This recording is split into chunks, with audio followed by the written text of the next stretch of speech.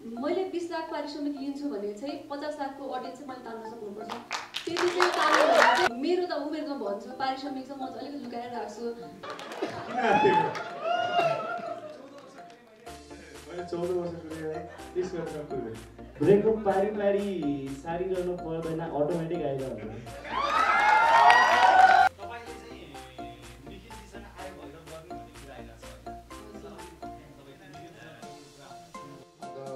राम्रै भएको छ।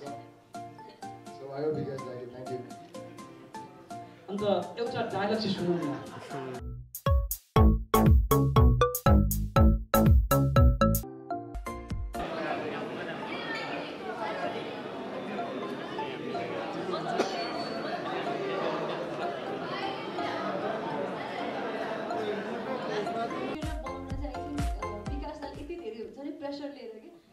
ट्रेलर बनाएर हामीलाई फेरि जम्मा गरेर सामी पेदा इभन होइन हामीले जम्मा गरेर फेरि देखाएर भयो कि भएन भन्दा अलिकति त्यसमा केही न केही मिस भएको छ। अनि फेरि बनाएर फेरि मेल गरेर यो भयो कि भएन के मिस छ यसमा सबै एक्ट्रेसहरूसँग हुन्छ नि कन्सल्ट गरेर बनाउनु भएको छ। So I'm really happy ट्रेलरको output आउँदाखेरि चाहिँ थ्याङ्क यू विकास दाई, थ्याङ्क यू सामी पे दाई and thank you every one भन्न चाहन्छु। यहाँ उपस्थित हुनुभएको सबैजनालाई हार्दिक नमस्कार।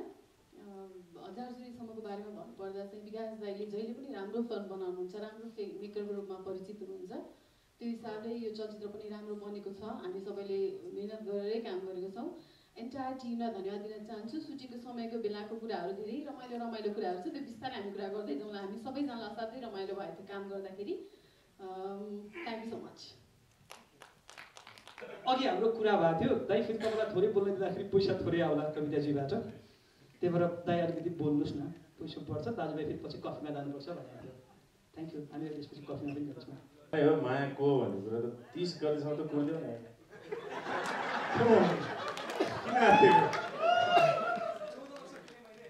मैले 14 वर्षको रियालाई 30 गरेसम्म कुर्दियो।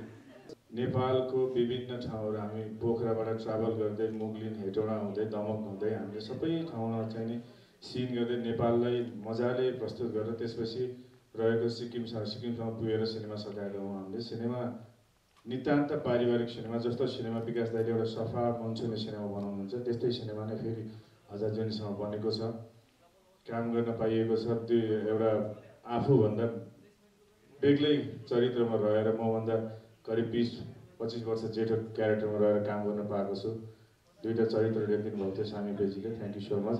सिनेमा वास्तवमै राम्रो भएको छ। मिठो एउटा पारिवारिक सिनेमा बनेको छ। बाँकी कुरा त तपाईँहरूलाई जे जिज्ञासा लाग्छ सोध्नु होला। बुझाउँछ। Thank you.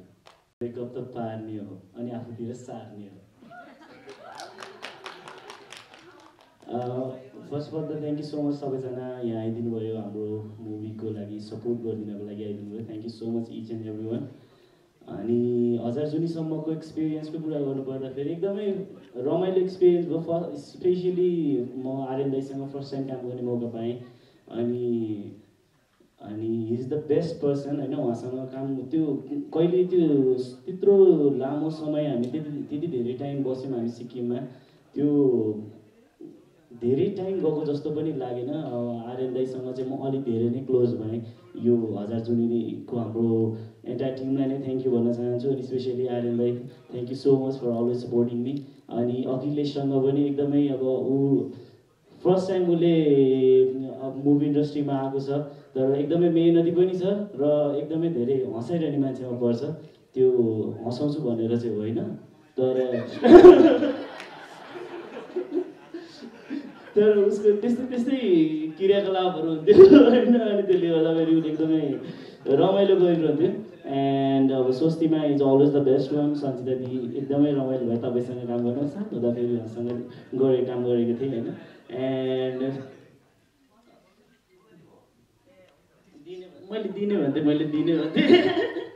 एन्ड जस्तो एकदमै रमाइलो भयो हजार जुनीसम्म। अनि आई विश विकास अङ्कल पनि हुनुभयो थियो, कोही धेरै रमाइलो हुन्थ्यो होला। ब्रेकअप पारी पारी सारिरहनु पर्दैन, अटोमेटिक आइरहन्छ।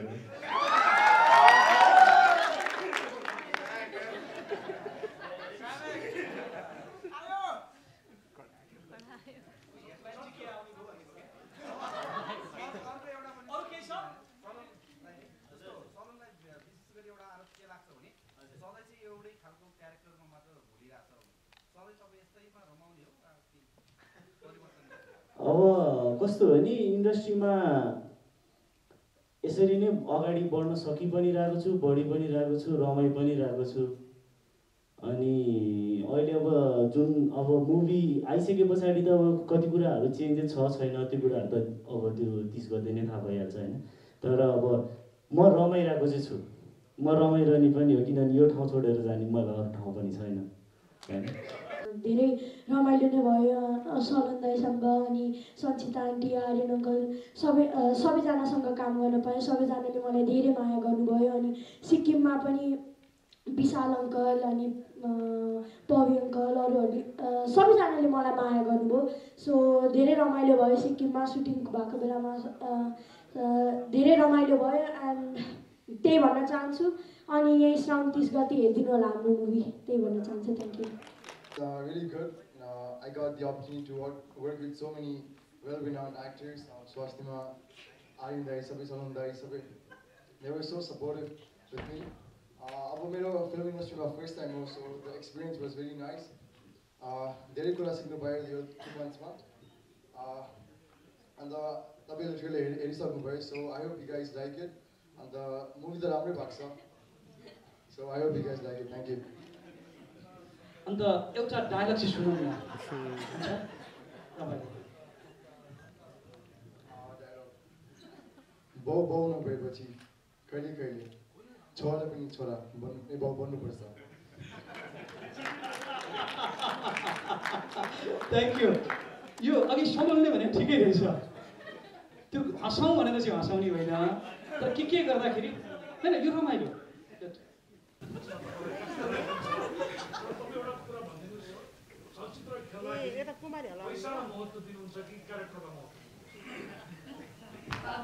Thank you. I've always said this, मैले कहिले पनि मेरो पैसा त जहिले पनि जुनै इन्टरभ्यूमा पनि भनिरहेको हुन्छु, money is secondary for me. मेरो अहिलेसम्म न्युज पनि आएको छैन स्वास्तिमाले यति लाख पारिश्रमिक, स्वास्तिमाको त्यति लाख पारिश्रमिक भनेर, बिकज मैले कहिले भनेको पनि छैन। यदि पैसा मोनिटरी फ्याक्टर मेरो काममा चाहिँ फर्स्ट प्रायोरिटी भएको त्यो आउँथ्यो होला। It's always secondary, obviously it matters, तर अलिकति सेकेन्डरी कुरा हो मेरो लागि चाहिँ। क्यारेक्टर र टिम चाहिँ फर्स्ट प्रायोरिटी हुन्छ जहिले पनि। यही बीचमा एउटा प्रश्न, यो जुन कलाकारको पारिश्रमिकको कुरा आउँछ नि, त्यो चाहिँ कतिको जायज हो भन्ने लाग्छ तपाईले भन्नुहुन्छ, तपाईको भर्सन यस्तो? अब लिनुहुन्छ भने जायज हो, दिनुहुन्छ भने अब लिनेर दिने मान्छे दुईजना खुसी हुनुहुन्छ भने जायज हो होइन। तर अब मैले बाहिर ल्याउने कुरामा चाहिँ म चाहिँ उहाँहरूलाई मान्छु जसले बाहिर ल्याउन सक्नुहुन्छ, आफ्नो उमेर र पारिश्रमिक भन्नुहुन्छ नि होइन। मेरो त उमेरमा भन्छु, पारिश्रमिक चाहिँ म चाहिँ अलिकति लुकाएर राख्छु।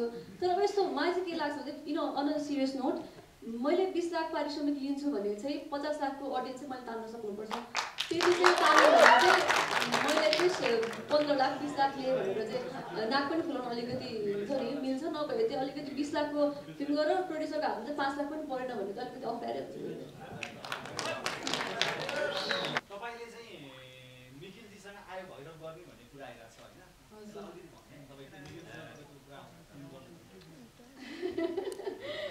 अहिले हामी 1000 जुनीको सेटमा छौँ, त्यसले गर्दा 1000 जुनीकै विषयमा कुरा गर्दै